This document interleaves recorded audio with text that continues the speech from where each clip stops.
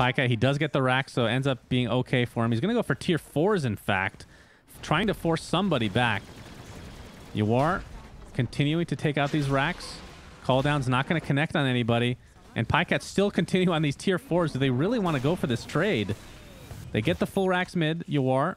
Remember, he still has cheese available. Here's the hook shot. See if they can cancel any TPs. Pajkatt gets one tier 4. A TP coming back as well. Did they actually cancel a TP at all? Pajkatt, he's going for snaking. He's getting destroyed. That's the second tier 4 down. And Ancient is at half HP. Pajkatt pops the BKB and the Eclipse. He's going to kill MSS as well. Another TP coming in. That's buybacks galore. Pajkatt really going for this. Fortifications finally pop. He will die, but damage has been done. Buybacks galore, like I said.